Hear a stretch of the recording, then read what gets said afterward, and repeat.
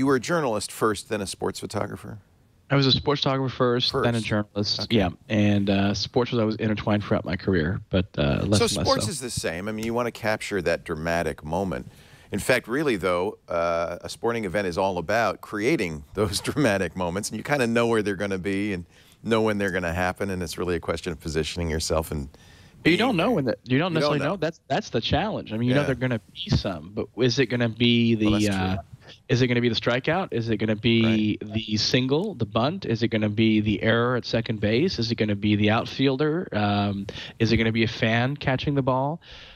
You know what they could be, but you ultimately don't know. And to your point, though, you only have one chance at it, and there is only one moment. There's no debate on who won the game or who lost the game, game-winning home run. And if you have it or you don't. And that really prepares you for being a photographer that covers news, in that you realize the importance of any event and being ready and prepared to capture it. Must be. Was baseball your favorite?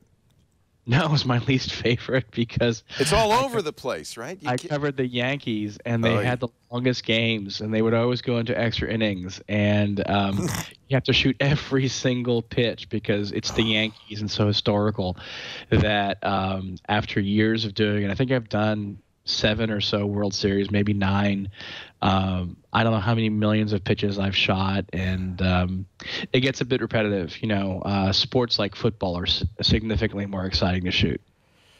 But you do have some classic shots of Derek Jeter and some and Sammy Sosa, McGwire, for sure. Yeah, great Yankee moments that no one will ever forget. Sure. But I'm searching for some of your shots. Was it mostly for the Times, or was it for Sports Illustrated? A few shirts for Sosa and LaFerre, maybe McGwire. There's some pretty classic moments there. Sammy Sosa. But or the Olympics. I mean, I did 4 Olympics. This is This is presaging your aerial photography. Exactly. Yeah. This was the article that kind of changed everything. I think that's the article, but anyways, that's Sammy Sosa image.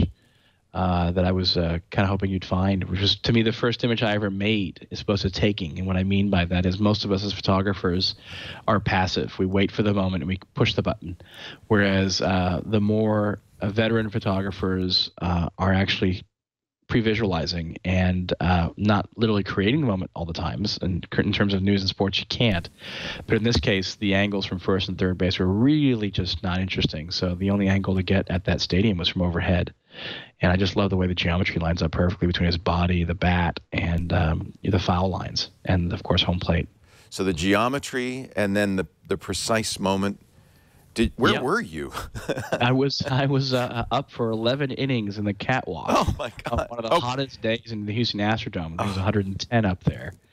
And, of course, it had to be extra innings. And this was shot on film. So for the entire time, I didn't know if I had the moment. We couldn't chimp. Wow. You know, where you jump up and down and go, hoo, hoo, hoo, I got the shot. hoo. I got the shot. I got the shot. No, so you had to. I used the old metronome trick. I was a musician as a kid, so I would time it.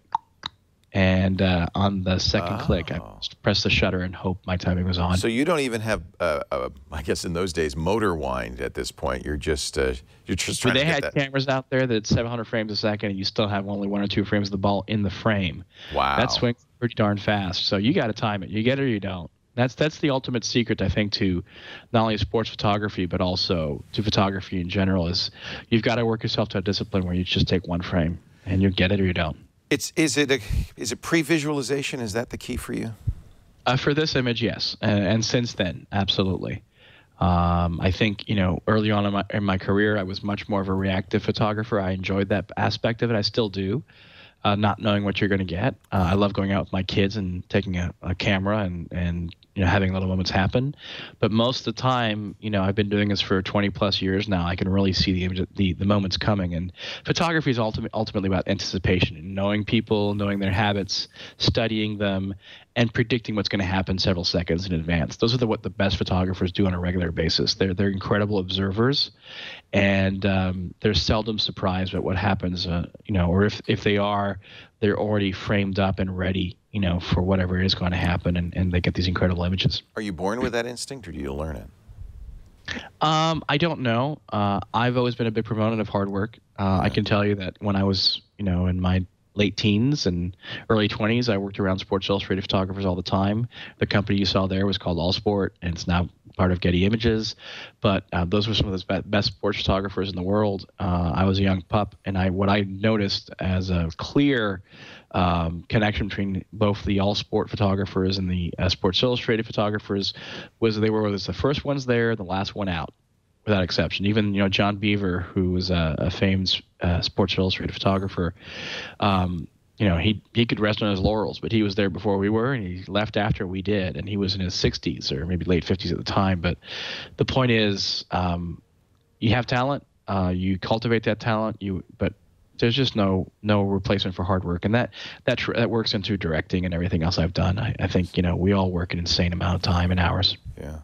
By the way, this is a great article in Sports Shooter. You can find it on the internet, and that's exactly what you say. He says, you write in the article, when I was 15, I was naive enough to send my work over to ICP to ask Cornel Coppa for his advice on what to do with my career. He sent me a very kind handwritten letter telling me to keep at it. Things would inevitably happen. Fast forward to 19, the age of 19 in high school, 13 consecutive rejections during your internship applications. Yep.